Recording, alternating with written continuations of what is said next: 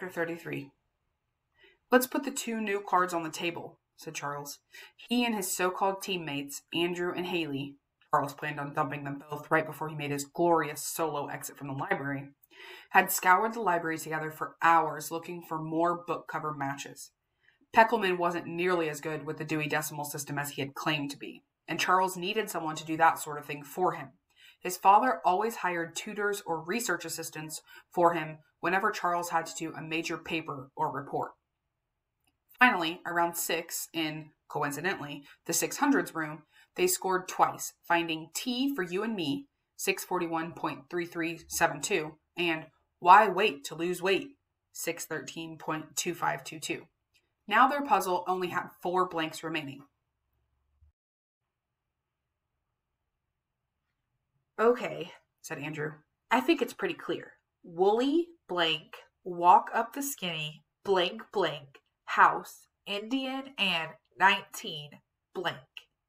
Charles nodded and said, Interesting, even though he knew Peckelman was way off. Hello? Said Haley. That doesn't make any sense. Sure it does, said Andrew. No it doesn't. In his head, Charles had decoded the clues so far as you, a female sheep, blank, walk out the, T-H-E, way, blank, blank, in, past, blank. But out loud he said, I think we just need to tweak Andrew's translation a little. Fine, go ahead. I don't care. Andrew slumped down in his seat to sulk. How about she blank walks out the skinny blank blank house 500 and past blank. Where'd you get she? Asked Haley. From sheep, the card you gave us. Actually, I think the sheep is supposed to represent you, because a ewe is a female sheep. Fascinating, said Charles. I didn't figure that out. What he did figure out was that Haley Daly was much smarter than he had assumed.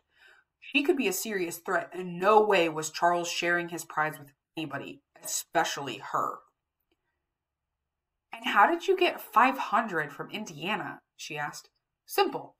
Indianapolis, the capital of Indiana, is home to a race known as the Indy 500. Okay, so how about you blank walk out the skinny blank blank in, because the Nancy Drew book was about an in, 500 pass or past blank. Now Peckelman piped up.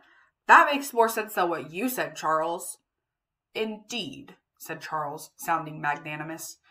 Perhaps the clues are telling us to locate a secret skinny passageway 500 paces past some landmark here in the library. Andrew was excited.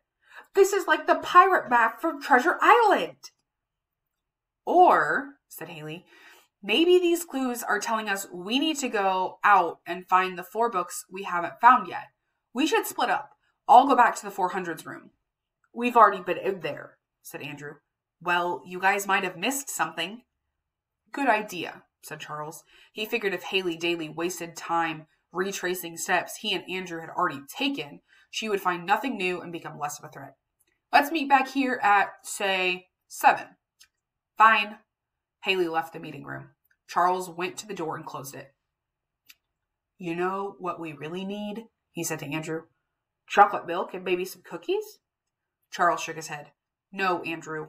We need whatever clues Kyle Keeley and his team have found, especially if they have our missing cards.